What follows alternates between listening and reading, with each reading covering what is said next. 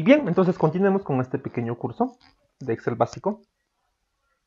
Bien, entonces jóvenes señoritas, el día de hoy vamos a ver la, la sesión número 2.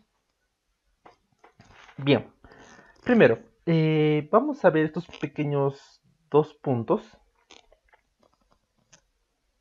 ¿Sí? Pero primero, quiero comenzar con esto, formas del puntero del mouse, porque eso está relacionado casi a todo lo demás. ¿Ya? Mira,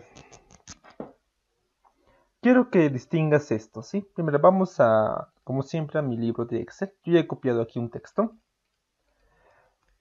Ahora mira, quiero que veas lo siguiente.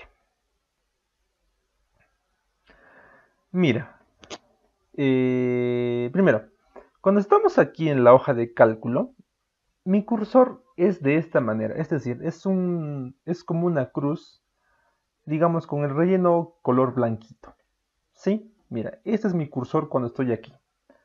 Ahora mira, ¿qué sucede si yo me posiciono, ya sea en las columnas o en las filas? Mira, mi cursor cambia a una flecha apuntando hacia abajo, ¿sí?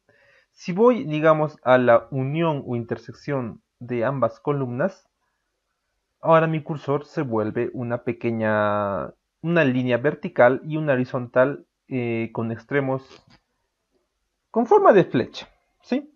Apuntando hacia la derecha o izquierda. Y como sabes, tú has usado esto para clic izquierdo, mira, sin soltar, puedo desplazar y aumentar el tamaño de una celda, ¿sí? De esa manera. Aquí, en lo que es las filas, de igual manera. Mira, me acerco y mi cursor cambia.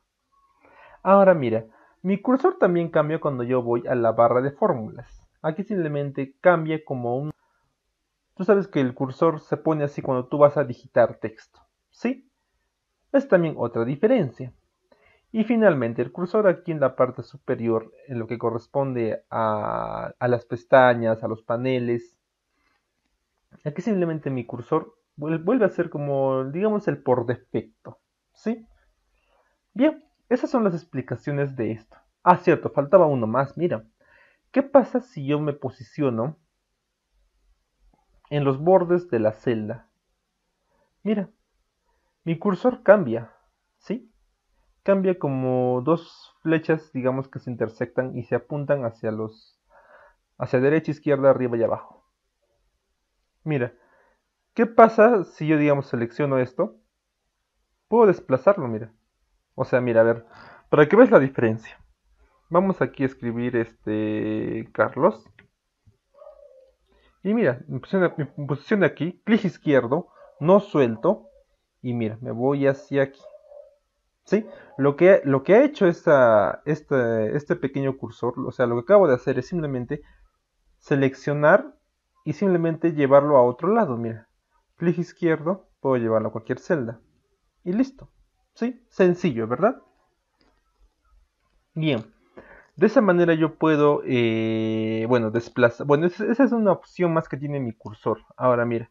Esto vamos a desplazarlo aquí arriba. Y quiero que veas algo más respecto a los cursores. Mira. Mira, si te das cuenta, si yo me pego a la esquina inferior derecha de una celda, mira cómo cambia mi cursor. Sí, mira. ¿Y qué pasa si hago clic izquierdo? Y mira, despliego hacia abajo y no suelto. Mira, aquí solamente suelto el cursor. Suelto que diga el clic izquierdo. Y mira, he arrastrado todo ese valor. También puedo hacerlo hacia la derecha. ¿Sí? O sea, de esa manera yo puedo arrastrar un valor. Bueno, aprovechando que estamos aquí, mira qué ocurre si yo pongo esta siguiente numeración. Mira, ¿qué pasa si yo pongo 1, 2? Y yo quiero esto continuarlo, mira. Selecciono ambas, mira, selecciono de esta manera. Clic izquierdo, selecciono ambas celdas. Nuevamente, clic izquierdo, no suelto el clic, desplazo hacia abajo, porque es la celda que quiero seleccionar. Suelto el clic izquierdo. Y ahora mira, aquí también me aparece esta opción del nuevo cursor. Mira, clic izquierdo, desplazo hacia abajo. Y mira qué ocurre. De manera automática se está generando una numeración, digamos. Pero esta numeración depende de los valores, ¿sí? O sea, mira, ¿qué pasa si yo pongo A, B y C? Mira. ¿Qué pasa si yo también aquí selecciono las tres, desplazo? Y mira, aquí ocurre algo diferente. Quiero que veas esto. Cuando son valores, cuando son números, ¿qué ocurre? Mira, tú al desplazar, se ha generado, digamos, una numeración. Pero mira, aquí no se ha generado una numeración. Simplemente se han repetido. Mira, por ejemplo, aquí comienza A, B y C. Aquí igual y aquí también igual. ¿Sí? O sea, con letras, digamos, esta numeración no... digamos que no sirve. ¿Sí? Pero ojo, aquí también algo importante. Mira, tú has visto que al inicio yo he puesto el 1 y el 2. ¿Sí? Y he continuado con la numeración. Pero ¿qué pasa si yo solamente colocaba 1? Mira, 1, Enter. Selecciono esta celda, mira. No me ha generado una numeración. Para que tú generes una numeración, como mínimo debes seleccionar dos celdas. Y estas, como tú has visto, arrastrarlas de esta manera. ¿Sí? Ten en cuenta eso. Ahora mira, algo muy importante. Seguramente no te has dado cuenta, pero mira. Quiero que veas cuál es la diferencia entre esta celda y esta celda. Mira, en esta celda yo he ingresado un número. Sí, mira, he ingresado un número. Y ese número, al darle yo Enter, de manera automática se ha pegado hacia la derecha de la celda. Mira, de esta manera, mira, escribimos A, Enter. Y luego un número, Enter. Mira, el número se me ha pegado a la derecha de la celda, mientras que la letra se me apega al lado izquierdo. Esa es una diferencia. O sea, cuando hay textos, basta que tú veas esto, ya significa que se te va a pegar a la izquierda. ¿Ya? Ten en cuenta eso. Ahora mira, ¿qué pasa si yo pongo A1? A1 ya es considerado un texto. Ten en cuenta eso. O sea, todo texto se va a pegar hacia la izquierda y en todo número a la derecha. Pero... bueno, ten en cuenta eso. Bueno, obviamente tú eso puedes cambiarlo, ¿no? Con la opción aquí de alinear, ¿no? Mira, ¿qué pasa si yo pongo alinear la derecha? ¿Sí? O sea, puedes cambiarlo, ¿no? Pero por defecto, como te digo, el Excel te va a generar esta alineación, ¿no? A derecha, a izquierda, según sea número o según sea simplemente un texto. ¿Ya? Sencillo, ¿verdad? A ver, veamos aquí. Allá, vamos a ver ahora el tema de desplazarnos. Bueno, desplazarse es muy sencillo. Creo que hemos visto eso en el video anterior. Mira, selecciono una celda. Tú sabes que yo puedo poner dirección a la derecha, desplazarme así. Dirección a la izquierda, igual. O sea, yo presiono el botón de direccionar a la derecha, voy allá. Hacia abajo, hacia arriba, normal. Ahora, bien, en el video pasado yo te mostré que tú podías irte al extremo de todas las columnas. Es decir, tú sabes que las columnas están numeradas por A, B, C, D, F. Pero la última, si no me equivoco, es X, F, D. ¿Sí? Pero mira. ¿Qué pasa si yo ahora, teniendo ya texto en mi hoja, mira, ¿qué pasa si hago esto? Mira, control derecha. Tú sabes que si la hoja estuviera en blanco, me llevaría de frente a la última celda, que es la última columna, que es XFD. Pero mira, ahora como tengo texto, basta que yo haga esto, mira, mantengo presionado control a la izquierda, control derecha. Me ubica la última celda. Ahora me voy mira, presiono nuevamente, y me va también, y ahora sí recién me voy a la última esquina, que es XFD. Mira, izquierda, ahora mira, derecha, me ubico, o sea, te lleva a la celda que tenga algún valor, ¿sí? Nuevamente, mantengo presionado control hacia la derecha y ahora sí recién llego ahí, ¿sí? Lo mismo ocurre aquí, mira, mantengo presionado control, voy hacia abajo, busca mi texto, busca una celda que tenga algún contenido, bajo, nuevamente. Ahora me busca la última celda que tenga contenido. Ahora me va a buscar otra celda y otra celda, y finalmente cuando ya no haya celdas me voy hacia abajo y todo el momento he mantenido presionado el control. Entonces ahí recién estoy viendo la última celda, que es 1.048.576. ¿Sí?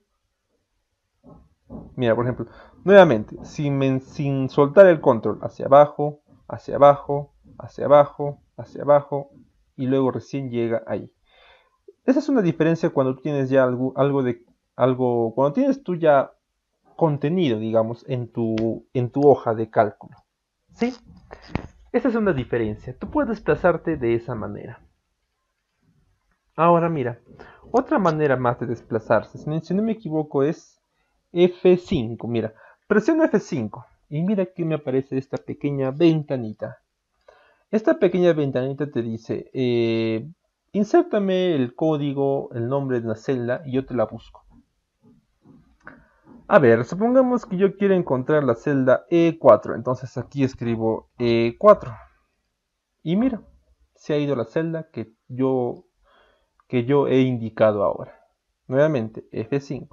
Supongamos que yo quiero ir a la última, la H12. Entonces aquí escribo H12.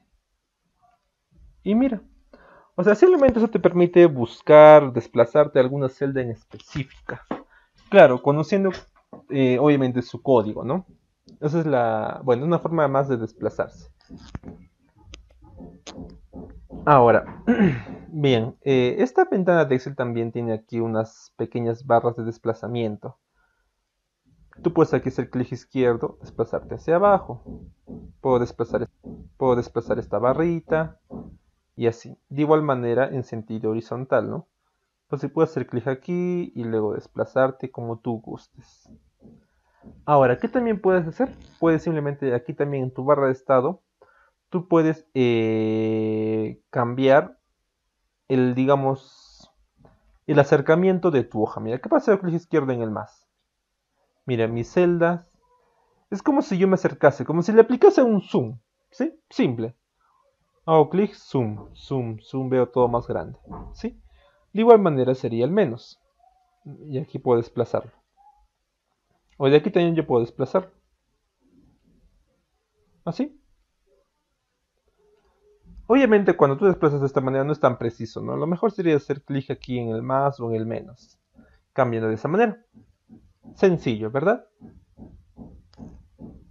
Bien, entonces ahora veamos aquí. Desplazamiento con el teclado de mouse ya lo tenemos. Ahora, ¿cómo seleccionar bloques de celdas? Bien, mira. Tú has visto que hace un momento cuando yo hice el tema de los cursores, yo seleccionaba celdas así, ¿no? Mira. Pero también puedo hacerlo de otra manera. O sea, mira, si bien yo puedo hacer clic, mira, clic izquierdo, no suelto el clic, mantengo presionado. Me desplazo hacia la derecha, o hacia abajo, o hacia arriba, hacia la izquierda, hacia donde yo quiera. Voy a seleccionar celdas, ¿sí? Bien, entonces, ahora otra forma es hacer mira lo siguiente. Hago clic en la primera celda. Ahora, mantengo presionado Shift. Mantengo presionado el botón Shift. Voy hacia la derecha, así mira. Mantengo presionado Shift y ahora presiono recién el botón que diga direccional hacia la derecha. Así, mira. Una vez, otra vez y otra vez. Luego hacia abajo. Una vez, dos, tres, cuatro y las veces que sean necesarias para ocupar todo el espacio que yo quiero. ¿Sí? Bien, de esa manera yo puedo seleccionar datos. Y como tú sabes, puedo copiar. Puedo ir aquí a otra celda, pegarlo y ya está. Ir a otra celda, pegarlo y ya está. Sencillo, ¿verdad? Puedes copiar, pegar y todo ello. Y si no me gusta hacer eso, puedo retroceder y quedarme aquí. Sencillo. ¿Sí? De esa manera tú puedes seleccionar datos. Lo cual es bastante sencillo, ¿no? Clic izquierdo sin soltar, suelto el clic y ya está. O si no, Shift, así, y ya está. Sencillo. Bien, a ver, ahora pasemos aquí Bueno, formas del puntero del mouse, ya te expliqué.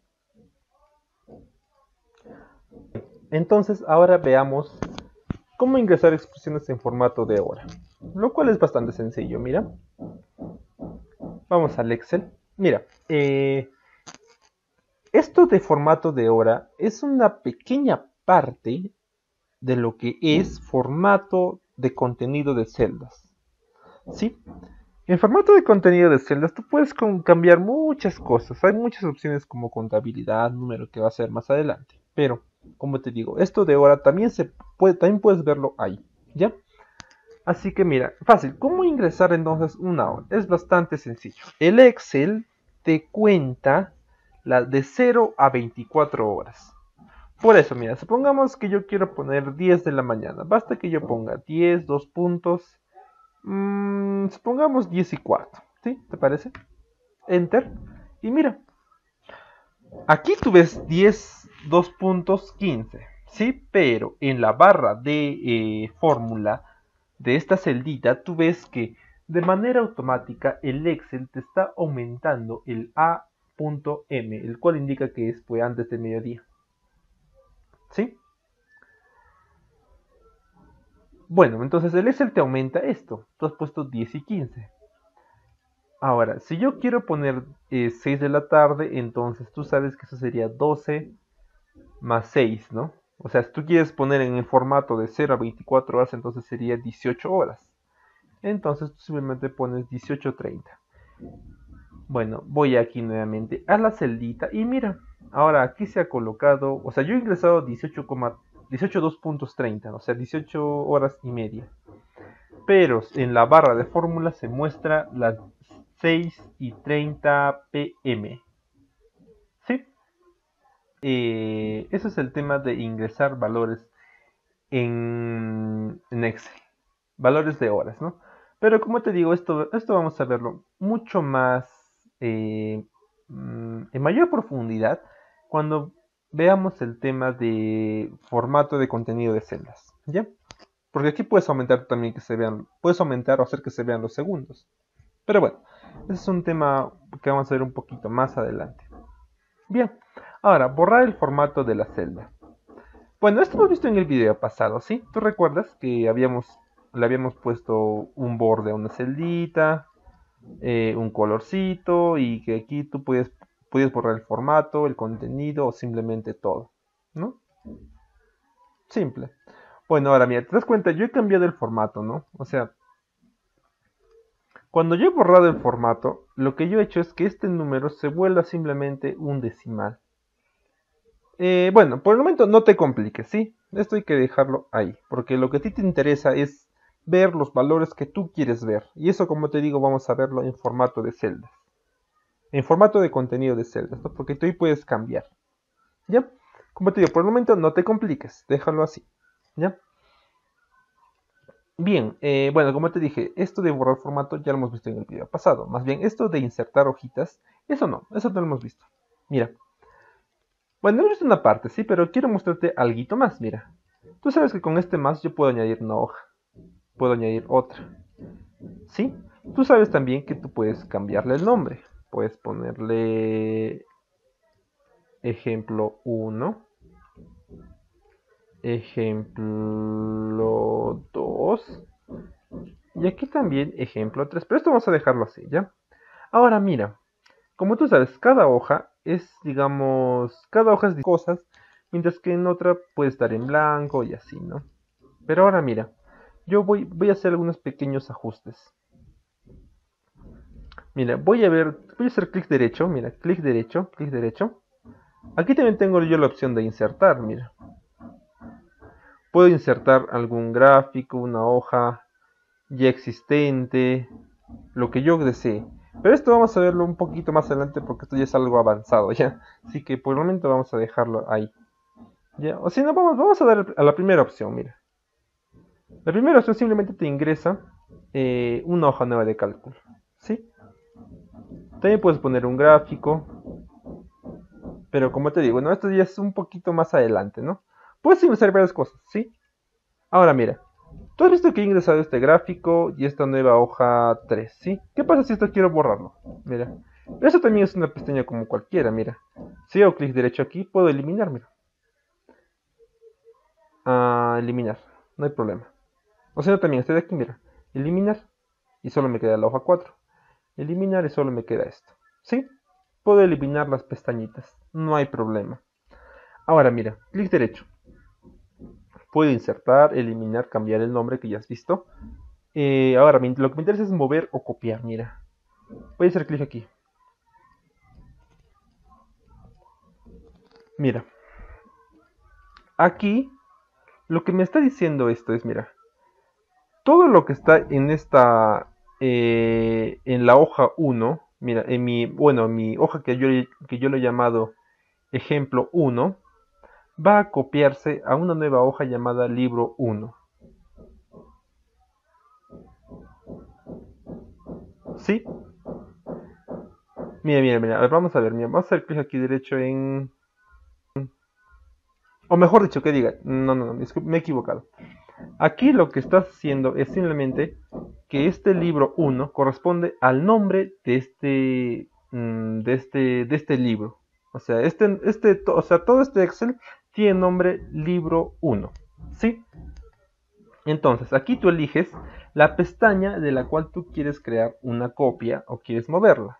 Mira, vamos a ver el tema de crear una copia. Mira, yo selecciono el ejemplo 1. Le doy aquí clic.